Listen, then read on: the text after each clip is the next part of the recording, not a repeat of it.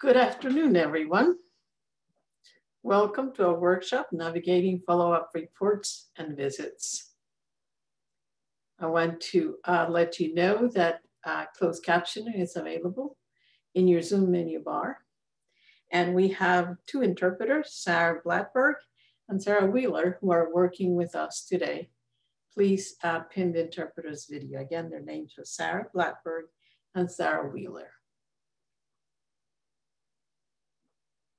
Thank you for working with us today.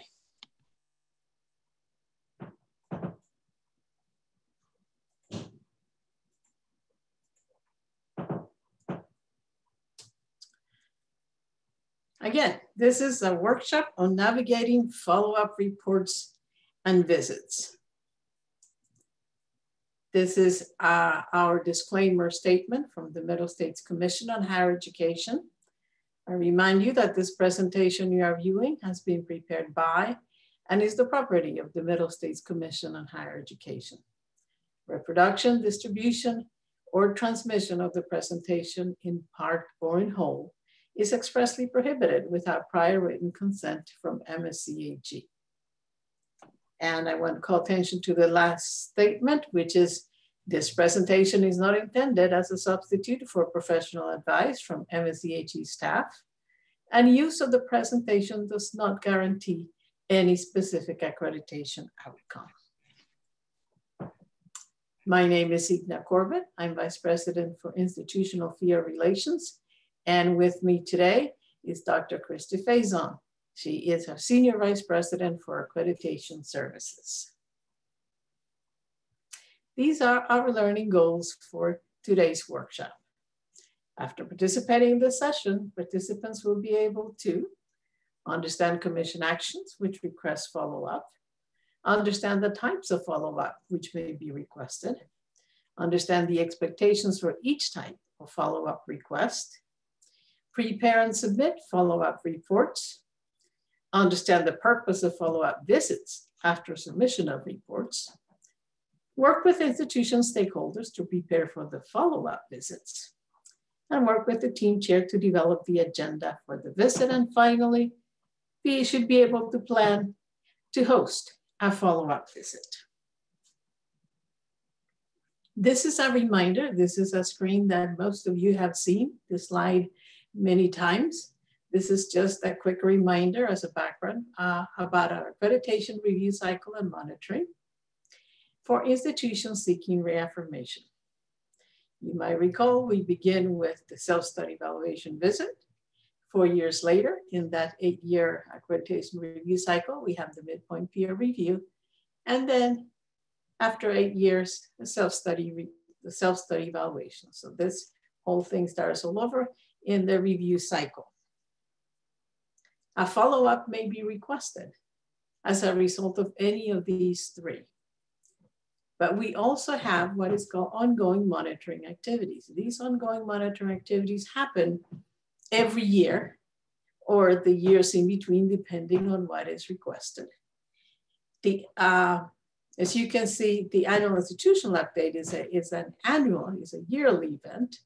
But then part of the ongoing monitor activities is the follow-up reports and visits, which is what we're talking about today. But we also have a different kind of follow-up called recommendations responses. And Dr. Faison is going to be talking about those today. In addition, there may be some out-of-cycle monitoring activities, not resulting from any one of these other accreditation events. These may be supplemental information reports, and we will talk about those reports today.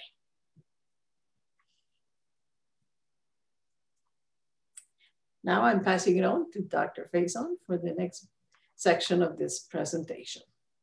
Thank you, Dr. Corbett, and welcome everyone.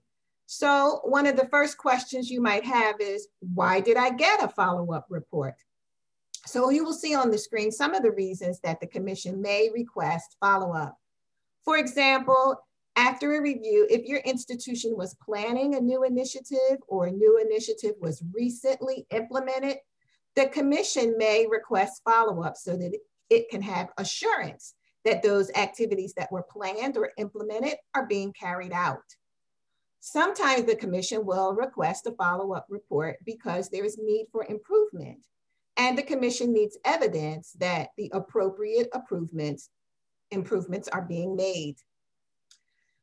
On a more serious note, sometimes the commission has concerns about whether or not the institution is in compliance with either a standard, a requirement of affiliation, one of our policy or procedures, or federal regulations.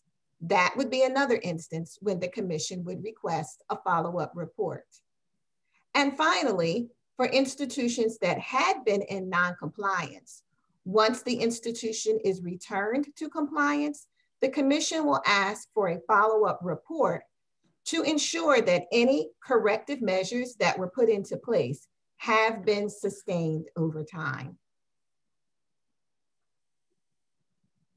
Anytime you get a request for a follow-up report, it will always be aligned with either one of the commission's standards for accreditation, requirements, policies or procedures, or federal regulations.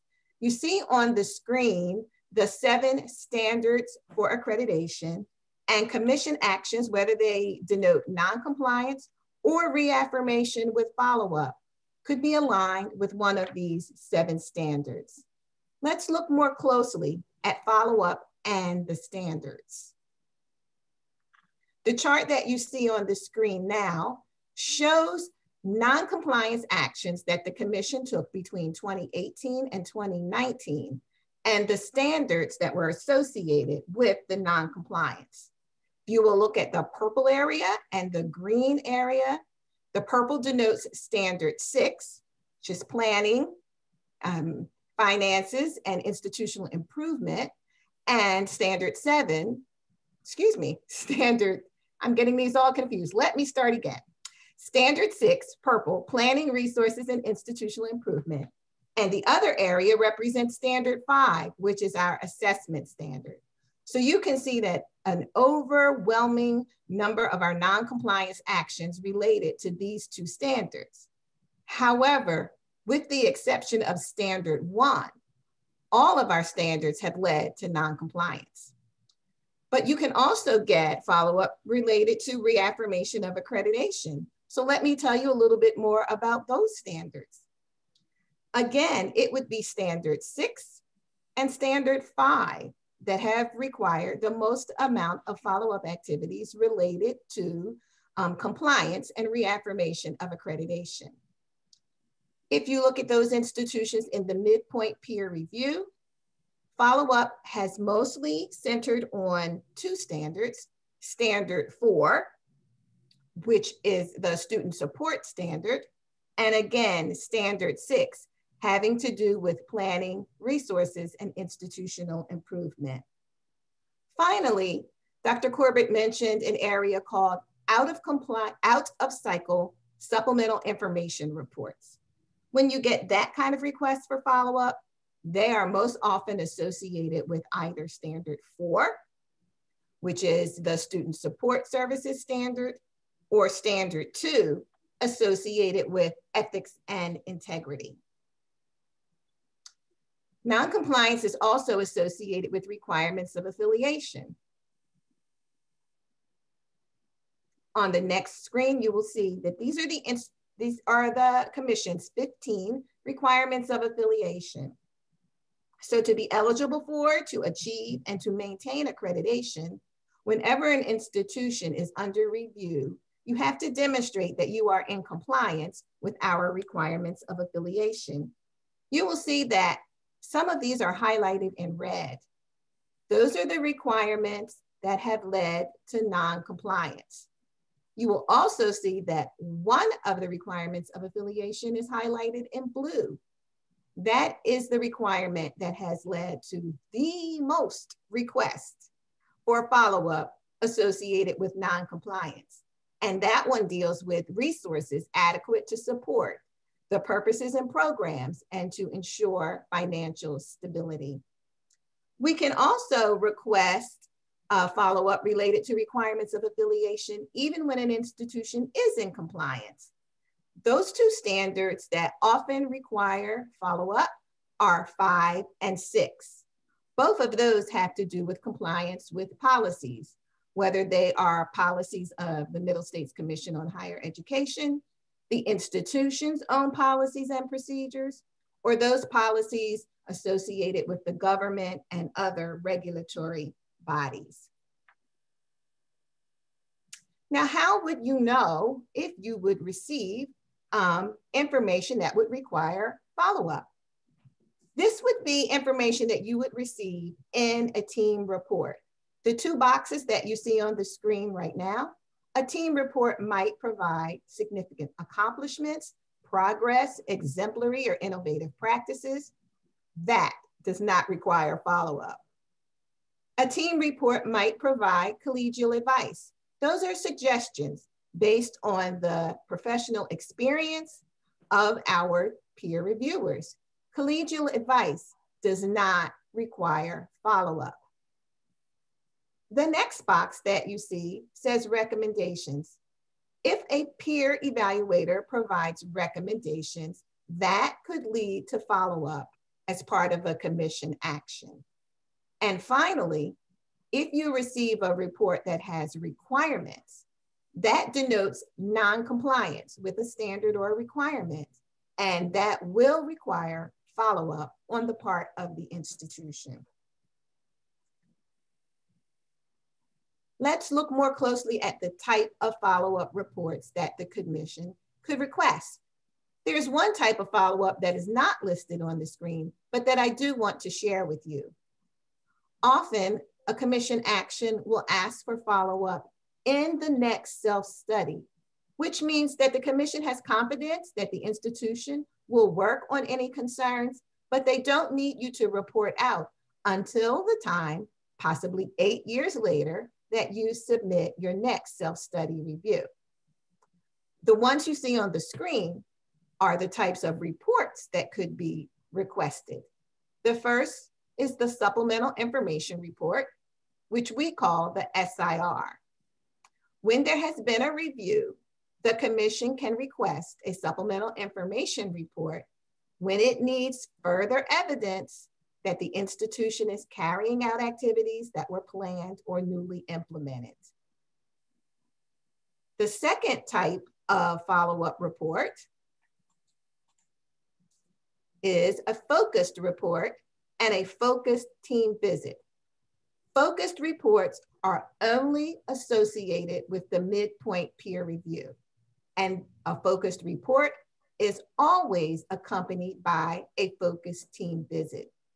If the peer reviewers who are looking at your midpoint peer review have serious concerns about student achievement, about viability and capacity, or about the institution's financial health, they could request a focused report followed by a focused team visit. The next type of report is a monitoring report. A monitoring report is associated with non-compliance. It's when the institution has been placed on warning or probation. These type of reports are always accompanied by a follow-up team visit after submission of the report. I would also like to note that whenever there is non-compliance, the commission may request a teach-out plan. They can request it at any time, but if an institution is placed on probation, a teach-out plan will be requested.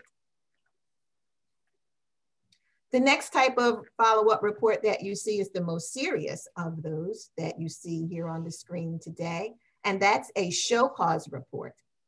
A show cause report is requested when the institution must justify why its accreditation should not be withdrawn. The show cause report is always accompanied by a show cause visit. In addition, the institution would be requested to complete a teach-out plan with teach-out agreements. If the institution should be issued a show cause report, the institution would be invited to appear before the commission at the time the institution is on the commission's agenda. This is an option that is provided to the institution, not required. And so the institution could choose to appear or not to appear before the commission. The next type of follow-up are called recommendation responses. These are always requested in conjunction with the annual institutional update. These are narrative responses that provide information about your progress on addressing a concern. And I will give you more specific information about how to respond to a recommendation response within the AIU. Finally, there's what we call the out of cycle supplemental information report.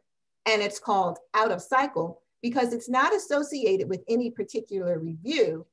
The commission can request a supplemental information report that's an out of cycle report at any time it obtains information that presents concerns about the institution's ability to be in compliance with the standards, the requirements, policies and procedures, or federal regulations, and can generate public concern. The commission will request supplemental information reports so that the institution can substantiate any information that the commission may have received. So these generally take the form of information we receive from other accreditors about non-compliance. It could be in the form of a complaint. It could be if the institution is currently under investigation, whether that investigation is internal or external. It could also be media reports that are directly related to concerns about compliance with standards, requirements, policies, and federal regulations.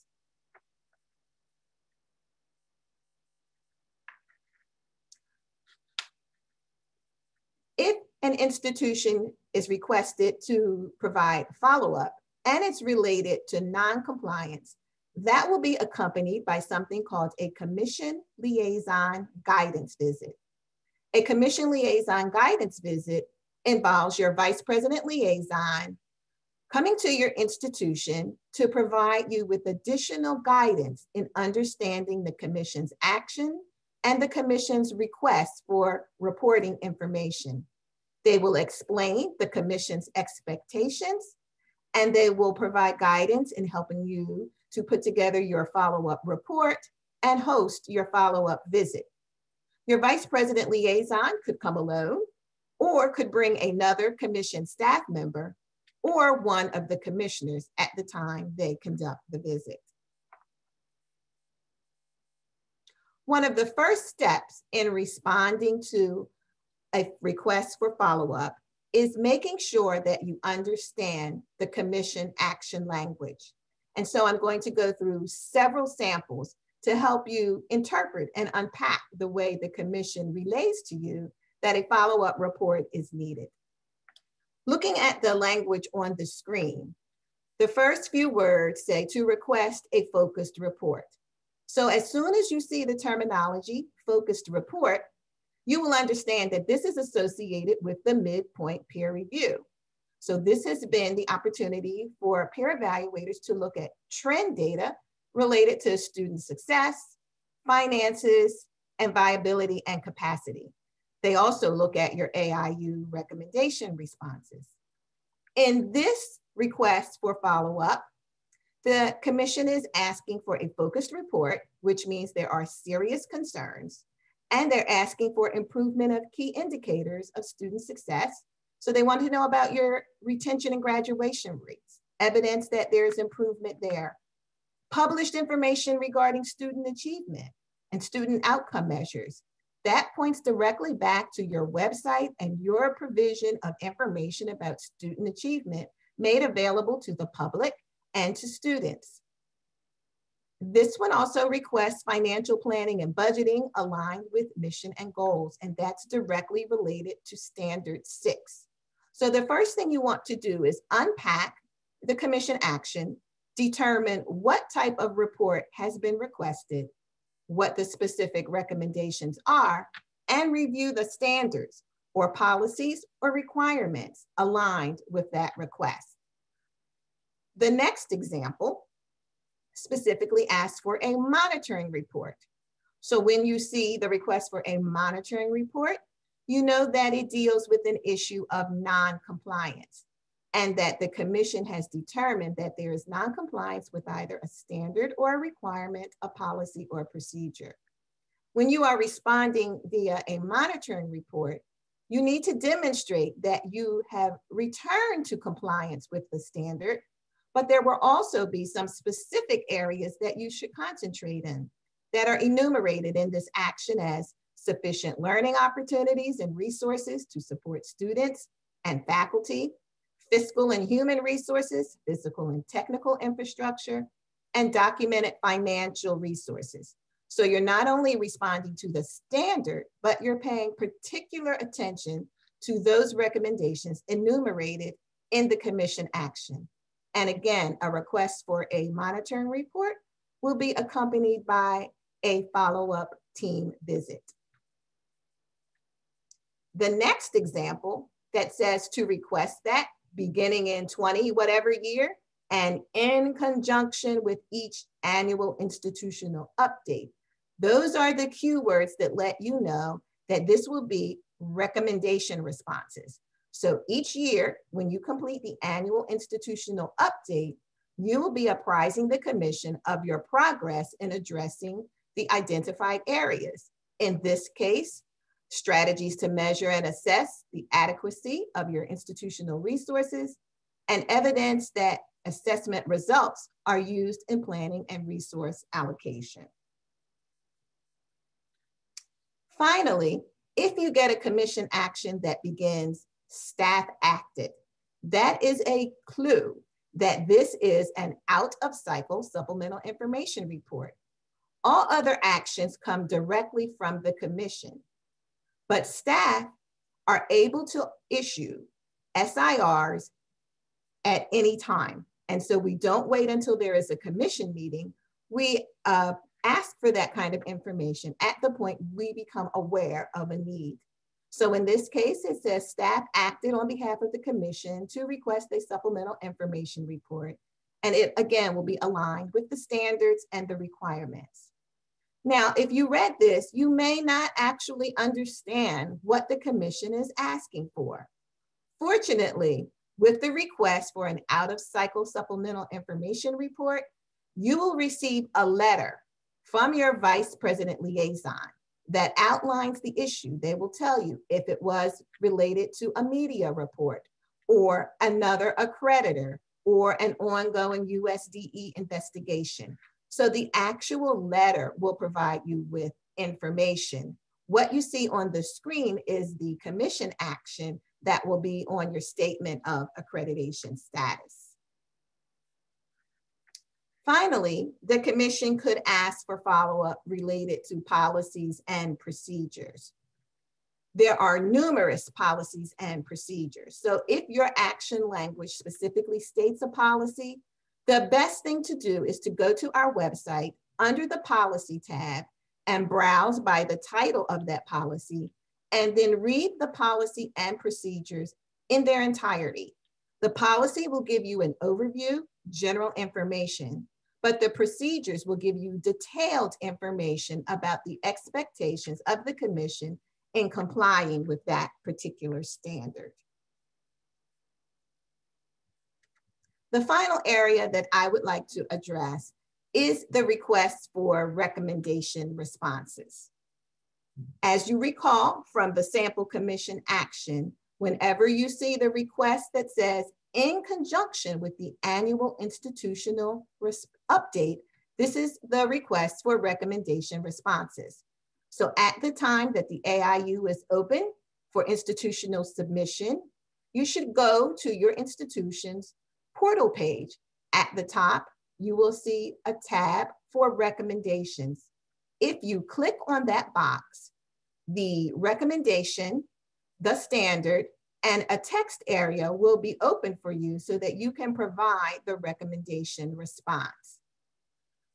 In this area, the institution should provide a narrative response. It's 6,000 characters, and that includes spaces. So that equates to roughly 1 to 3 paragraphs. You cannot provide hyperlinks, and there's no opportunity to upload evidence. So you are really telling a narrative story about any progress you have made in addressing the recommendation. And you can focus on accomplishments, outcomes, action plans, benchmarks, assessment results, the results of data trends, any information that you would like to provide the commission so that they have assurance that you are addressing the concerns.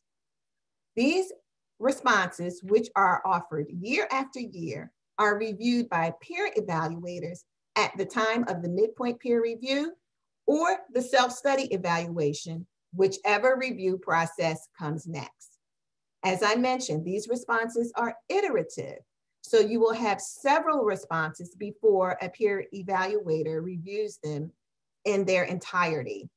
It's quite possible for you to respond that there was no specific action taken that year. However, when the peer evaluators look at the cumulative responses, it is the institution's responsibility to make sure that they have demonstrated sufficient progress so that the peer evaluator can make a determination whether the recommendation responses have been addressed and are no longer necessary, or whether they should be continued through the next review. At this point, I'm going to turn it back over to Dr. Edna Corbett to talk to you about other follow-up reporting mechanisms. Thank you, Dr. Faison. Let's talk about the follow-up reports. All the other types of reports fall into this category. And as you saw on a previous slide, there is a document on our website called the follow-up guidelines. And those are the ones that you would want to take a look at very closely, aside from the follow-up from the accreditation cycle and monitoring policy and procedures. A question that we often get, as you can see, you saw in the samples for the commission actions, they are calling out specific things within the standard. So the question we always get asked is, do I need to address all the criteria in the standard cited by the commission action? I remind you that at middle states, there is no partial compliance. It's either compliance or non-compliance. So when we cite the specific standard, you are addressing, you need to demonstrate compliance with the standard. However, because the commission action specifically asks for certain things, you must pay particular attention to those recommendations or those items that are listed in the commission action. You will do the bulk of your report will be related to that. So how do you organize the report, whether it's an SIR or a monitoring report or a focus report? First, there should be a cover page. In some institutions, there is even a signature from the CEO saying, I have seen this.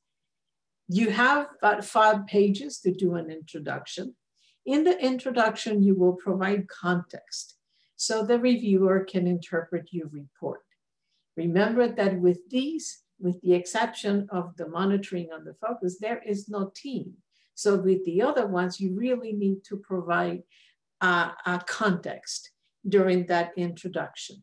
You would want to say, tell the reader about your institution, the size of your institution, the programs you offer, the kind of students that are served, and particularly would be good to include in the introduction recent history leading up to the commission's follow-up action.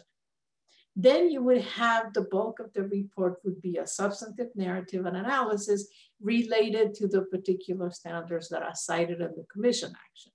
You would have 10 pages maximum per requirement affiliation, standard, or any other issue.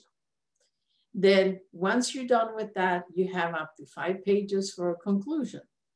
In the conclusion, you can summarize what you have said, let the commission know what are the plans for continuation or sustainability of the corrective actions, or anything else that can provide additional context for the reviewer. These reports also allow you to upload evidence different from the recommendations responses.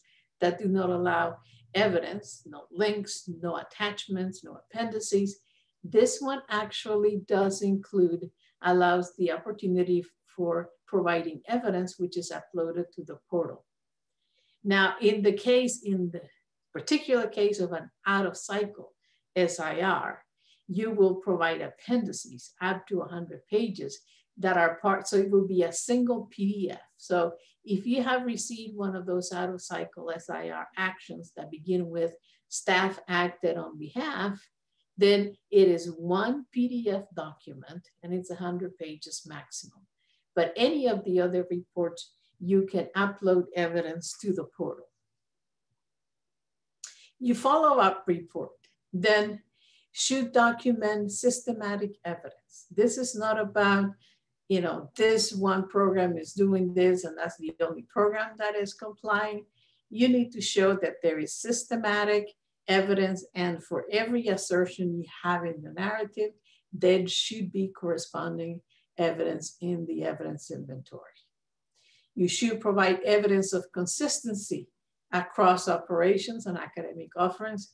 This is particularly important when you are cited, for example, for standards 3, 4, 5, or 6, where you need to show, for example, in standard 5, that assessment is conducted consistently throughout all operations. In standard 6, that institutional effectiveness is assessed throughout all units. You should provide evidence of current and sustainable compliance, processes and results that have been implemented, not just plans we're going to, but we have implemented this, we have the following results. You need to show that you have structures to ensure sustainability. You have the right people to conduct the activities, the right committees, and the right technology. And back to that, and that you have in some cases policies and procedures that have been put in place to make sure there's compliance with a particular standard. You should address all items in the commission action. As Dr. Faison showed you, there are different items, you know, you should demonstrate 1, ABC, 2, such and such a thing. So organize the report by each requested item. Organize it according to the standard or according to the requirement. Write the report so that it documents compliance with the standard and the corresponding criteria. And if there are any requirements of affiliation, you should also address, and you make sure that you are connecting the standard with the corresponding requirement of affiliation. As with any report that you submit to Middle States, you should do an analysis. Don't expect that the evaluators will do the analysis for you. So what does that documentation mean to you? How far have you gone in terms of compliance? What are the next steps that you need to do to sustain compliance? You need to provide documented evidence. Assertions are not good enough. A couple examples without documentation are not good enough. Every statement that you make should have a citation or a documentation. Everything that you say, for every paragraph, there should be some evidence in either in the appendices or in the evidence inventory that provide documentation that corresponds to what you're saying. The answers without evidence aren't answers, because the team or the evaluators or the commissioners are going to say, okay, how do we know that this is actually happening? So here are some examples of documentation. So for example, if you have a report on assessment,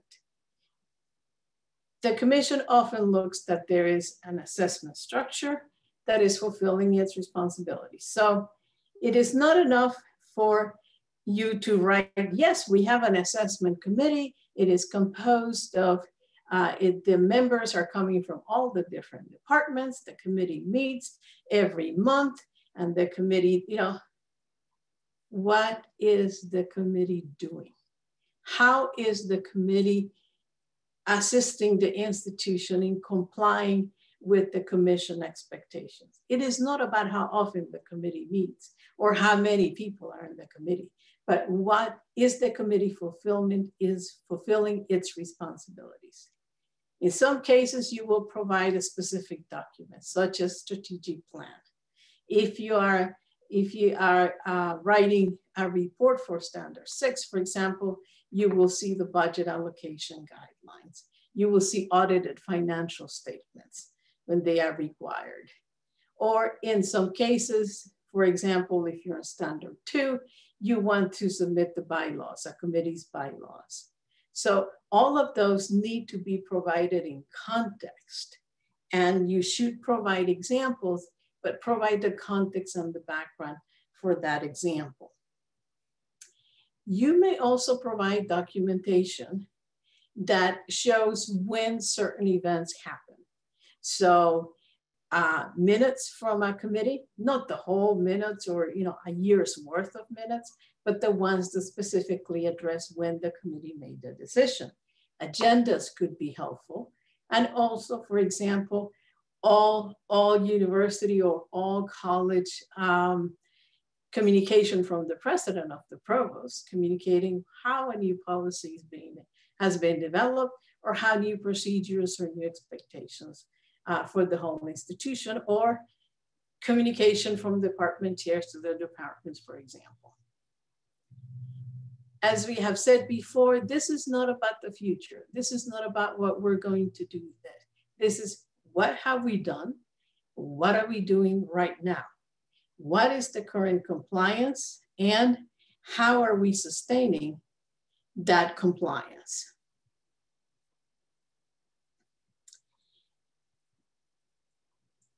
Focus on outcomes.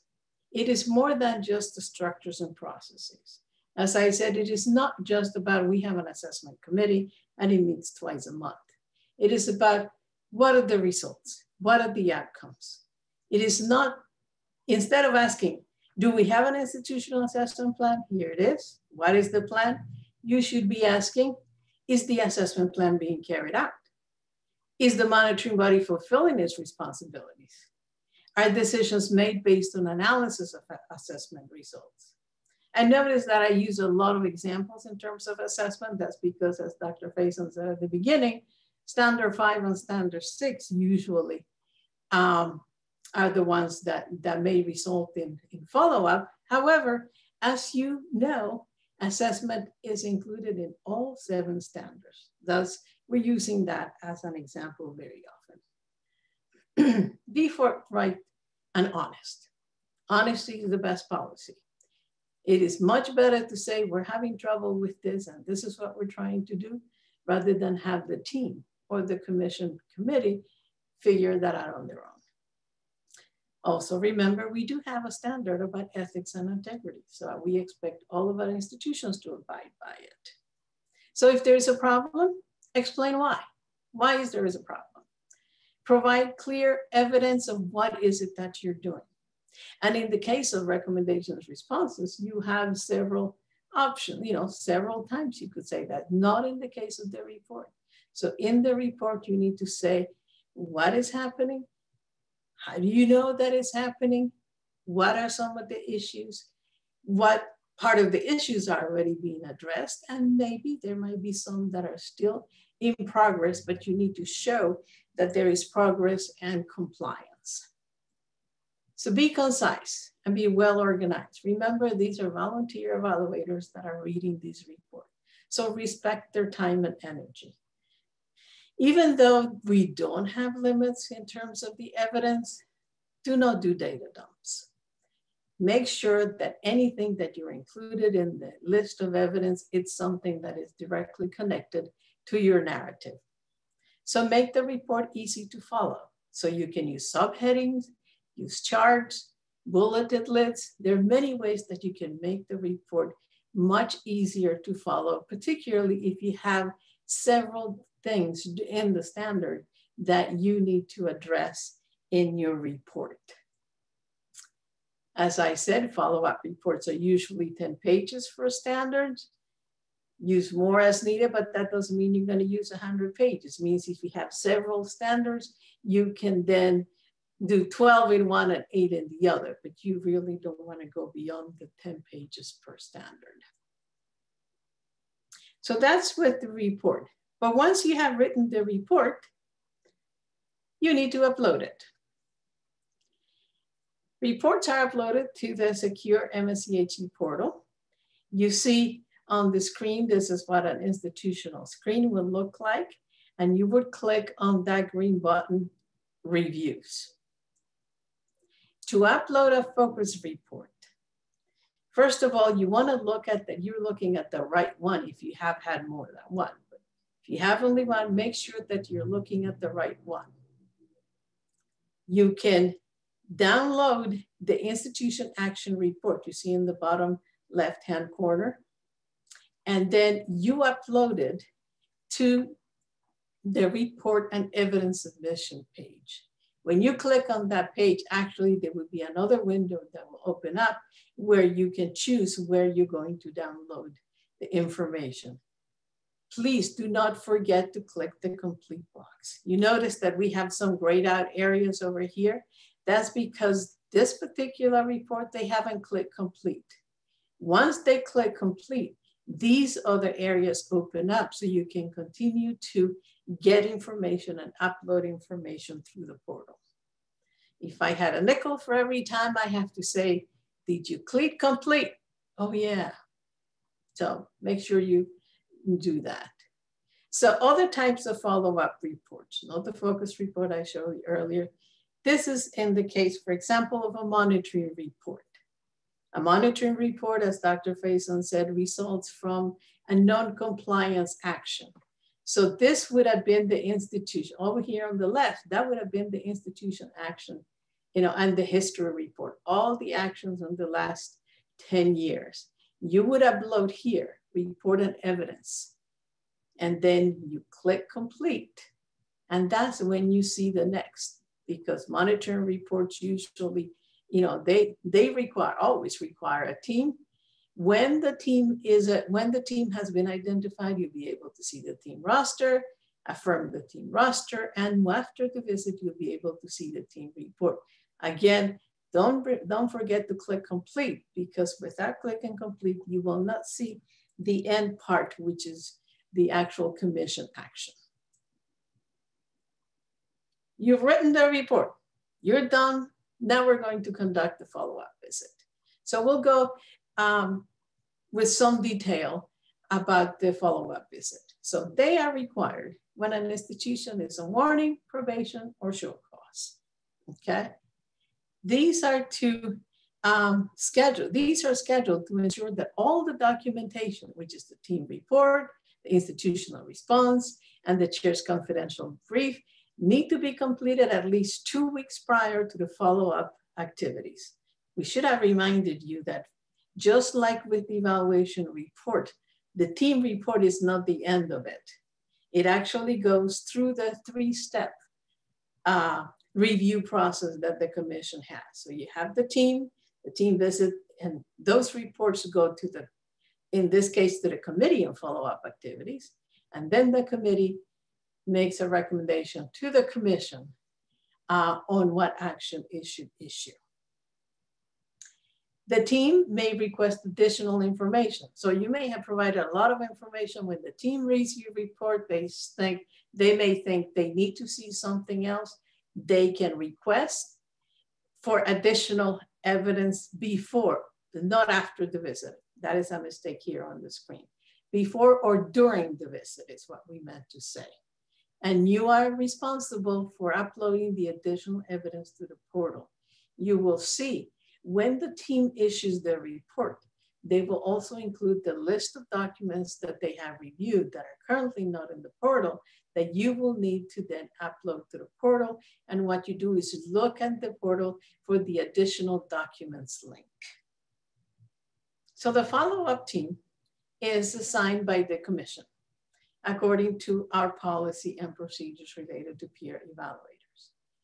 The number of evaluators, the expertise will depend on what is the standard being addressed.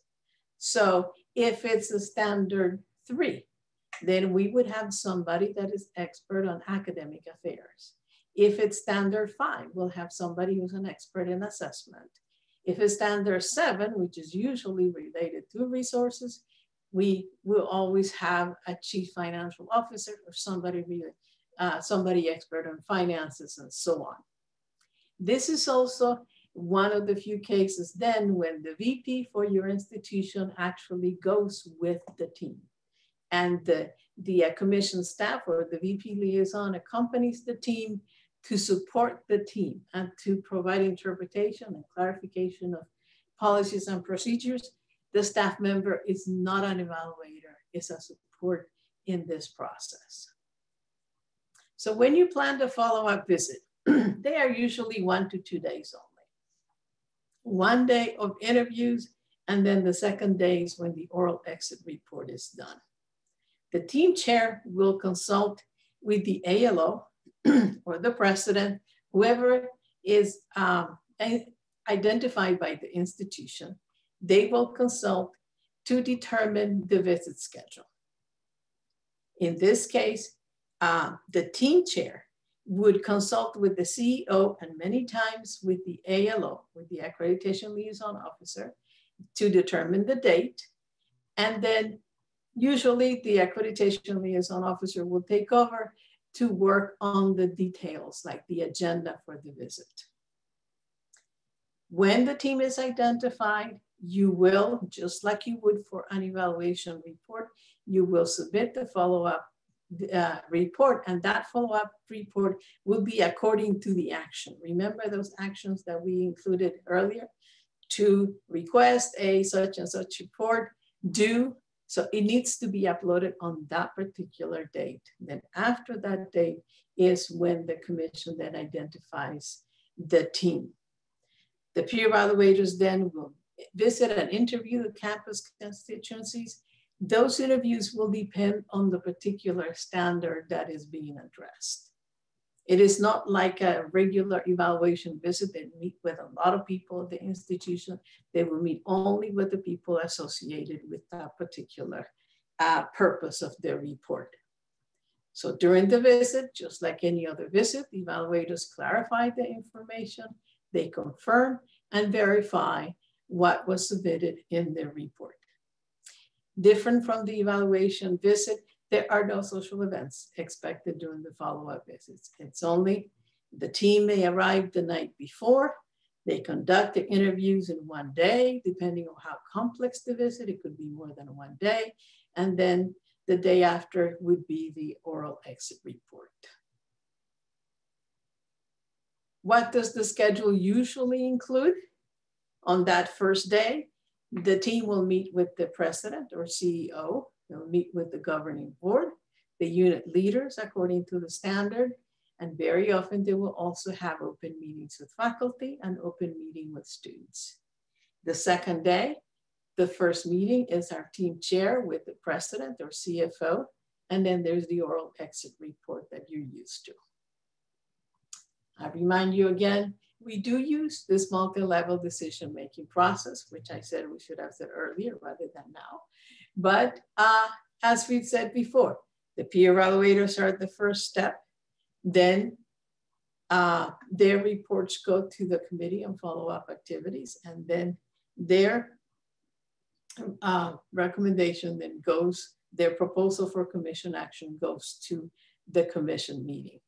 And all of that because the Middle States Commission on Higher Education is concerned with consistency, equity, and fairness in our evaluation processes. One thing I remind you again, the team produces our report, but also the institution produces an institutional response to the report.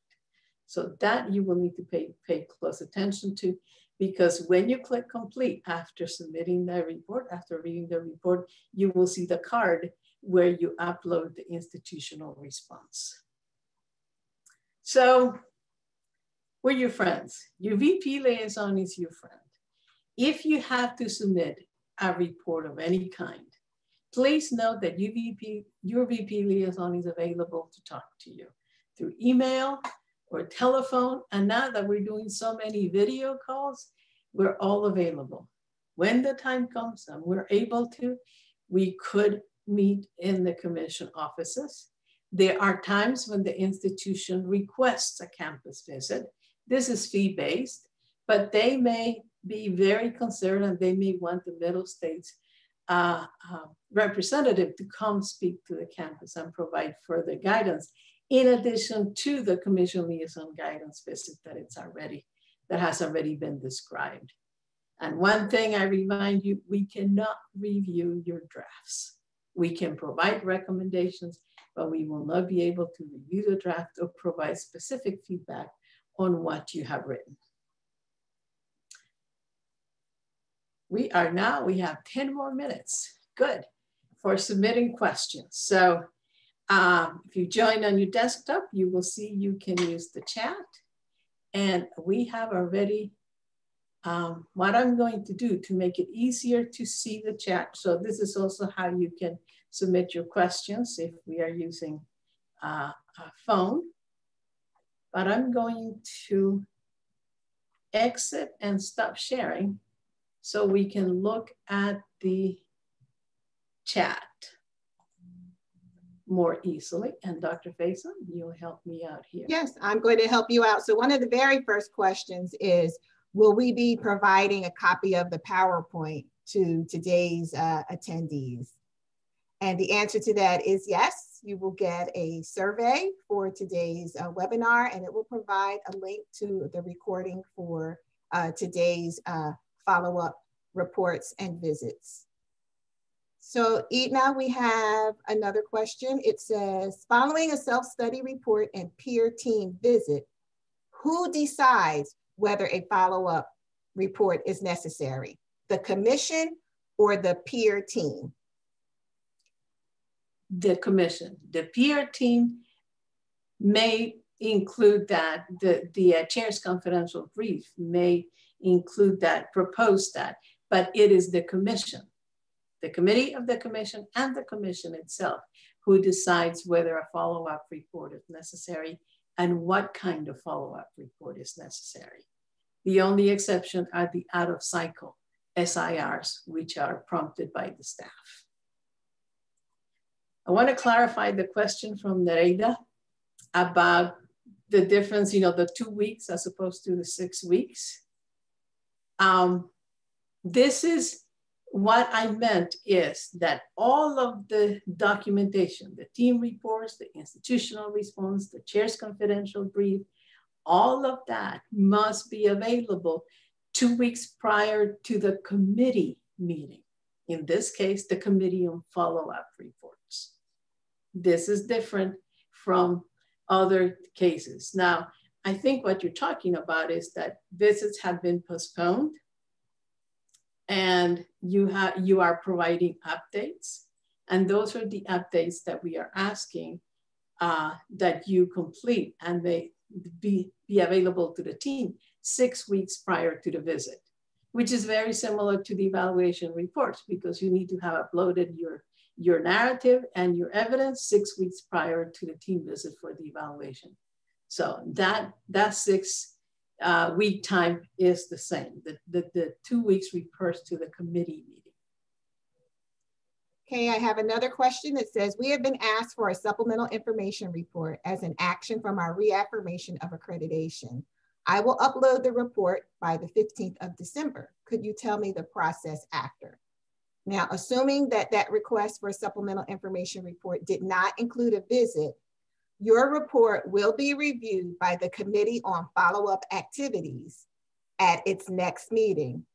And then that committee will propose an action for the full commission.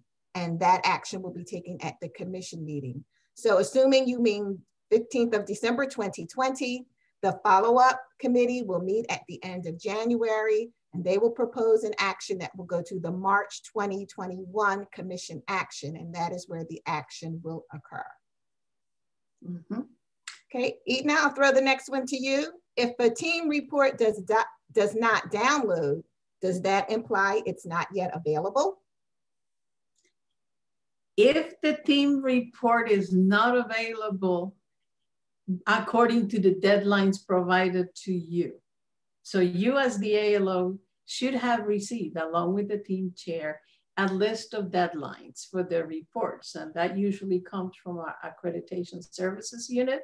And these days is probably either coming from Kathy Ortiz or Aaron Matson. If they are not available according to those deadlines, then you should contact support@msche.org first. And please copy us, your VP liaisons, because if there is some issue, sometimes it may be an issue with the portal. Sometimes it may be that the team chair has not uploaded it yet. So please contact your VP liaison, but just in case it is a portal issue, contact support@msche.org. Thank you, Edna. I have a question here is, where can we find the dates when the commission meets regarding the self-study? The commission meets 3 times a year. They meet in March, June, and November. So it depends on the date that your institution hosted a visit. If you refer to the self-study guide, which is available on our website, it will explain the timeframes for the visits and the next commission meeting according to that timeframe. You can also reach out to accreditation services, Ms. Kathy Ortiz, and you can ask specifically which agenda your institution will be on if you need additional assistance. Mm-hmm. Right. I'm going to answer. Go ahead, Edna. Yeah, I'm going to answer a question about, the question is, you have a whole lot of majors in your institution. You have a very complex institution. Can you provide an assessment summary on all of them? 100 pages is not enough. That would be true. That is why we ask you to provide examples in the narrative and also select examples to provide in the evidence.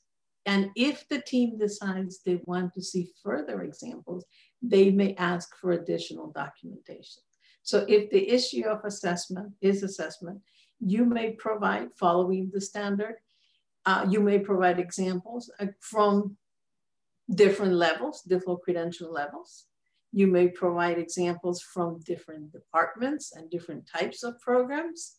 In some cases, you would want to have, examples from programs that are externally accredited, example for programs that are not. So you select your examples, provide the documentation in the evidence, but then the team can always ask for more and they will let you know. Okay, Edna, we have another question from an institutional representative that says their institution was supposed to host the self-study visit last spring, but it's delayed until the fall. What happens if they get AIU recommendations this spring? Would they be required to report progress in spring of 2021? And yes, depending on which commission meeting you go to, you could be requested to provide recommendation responses beginning with the AIU in 2021.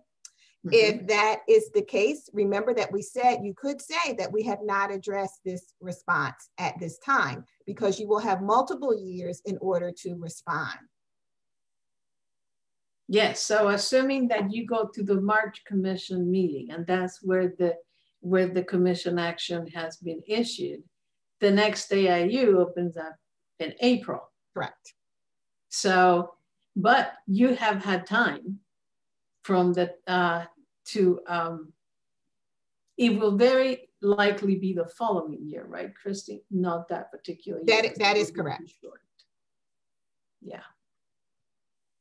So someone's asking about using hyperlinks in the SIR.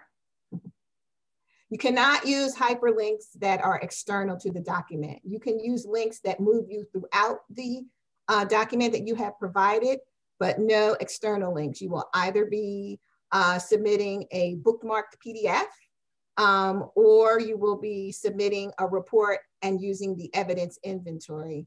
You can also always check with our accreditation services unit to find out more information about uploading reports, and they can provide any assistance that you may need. Yes, something I probably should have said when I talked about their report. Number the pages.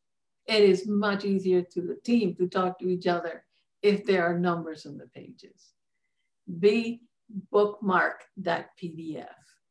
Make sure that it's easy for the team to find. Consider the team as you are writing your report. An appendix of 100 pages with no bookmarks on the PDF makes it very difficult, and particularly if it has no pagination, no numbers. So make sure they are clearly labeled. And if you are submitting evidence through the, for any other report through the additional documents, make sure you have a clear naming convention so that it's easier for the team to identify. Of course, the evidence for this would be much smaller than it would for a regular self-study report, because you are usually concentrating on one or maybe two standards. So still, make it clear so it is easy for the evaluators when they see the list that they know exactly what they're looking for. So Ina, we do have a couple more questions, but we have hit the 3 o'clock hour. I'm going to suggest that you can either submit those questions to your Vice President Liaison, who can respond and they will know the specifics of your institution. And you can always outreach to Ina and I if the question is specifically related to something we said during today's presentation. Ina, I'm throwing it back to you. Thank you very much. I know we have lots of people in this group, and so I'm just going to take 30 more seconds to thank you for your interest and your participation today. Thank you to our interpreters for the work with us, and for the team in the background, Ms. Victoria Clark, who's in the background helping us with technology. Thank you, Dr. Faison, and everybody have a great day. Thank you. Bye-bye. Thank you.